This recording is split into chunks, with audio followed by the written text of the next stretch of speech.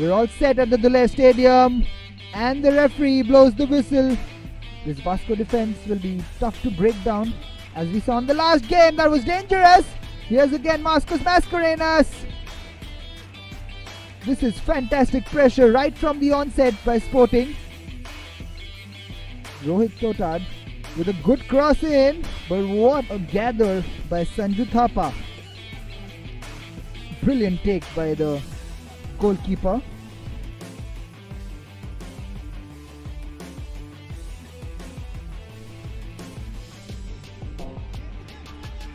Beautifully played. Marcus Mascarenas. Here's Dattaraj Goenka. Dattaraj puts a good ball in. Girish with a good ball in. That's the chance! And that is the first goal for Sporting Club de Goa, with Dattaraj Gaukar scoring a beautiful header from a beautiful ball. And there is the first half whistle. Half-time whistle blows, and Sporting Club de Goa lead Vasco Sports Club 1-0. Here's Myron with the corner. It's a heavy long ball, and that's a header.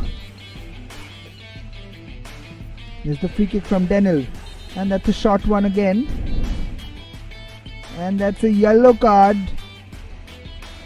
He puts his hand there.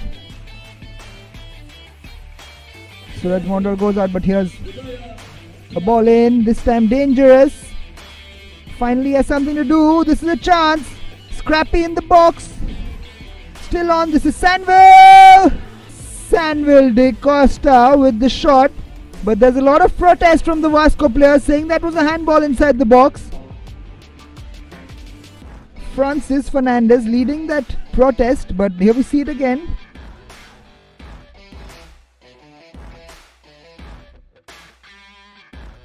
A yellow card shown by the referee.